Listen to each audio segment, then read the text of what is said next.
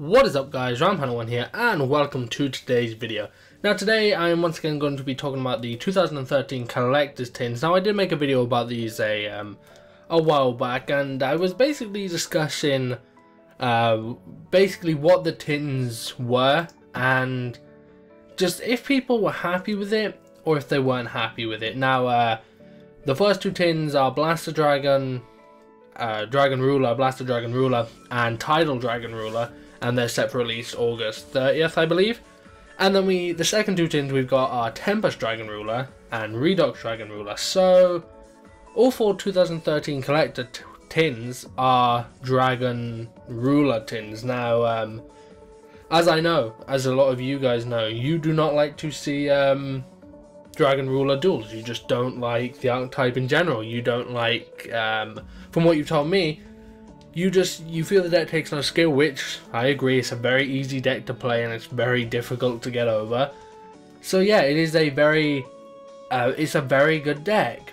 And now Konami are releasing 4 tins side by side, well practically side by side, two now, 2 later, and they're all Dragon Rulers. Where back when I discussed it, it wasn't confirmed that Tempest and Redux were the actual tins, but it was kind of obvious.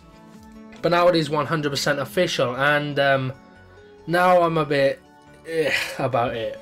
And the reason I'm a little bit about it is because Dragon Ruler is just, as I've explained, it's a really good archetype and it's really hard to get over.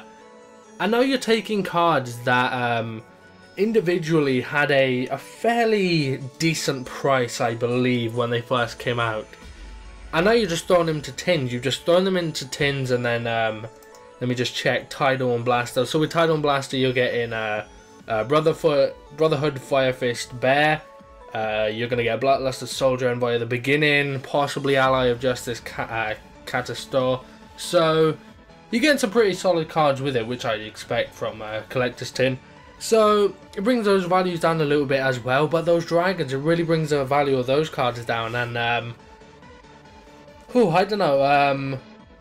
I had a feeling that Redux could possibly, just possibly, get hit in the next ban list, and bring it down to a 1, just because it's so good and it's so splashable through a lot of decks, a lot of Earth decks nowadays, and it's so splashable between all of them. It's pretty much a Monster Reborn. So I had a feeling it was going to get hit, but now that it's 100% confirmed that this card is going to be coming out in its own tin in November, I don't think it's going to get hit now. I don't think we'll see it get hit in September ban list, I believe. Yeah, pretty sure September. So I don't think we're going to see it get hit this time around.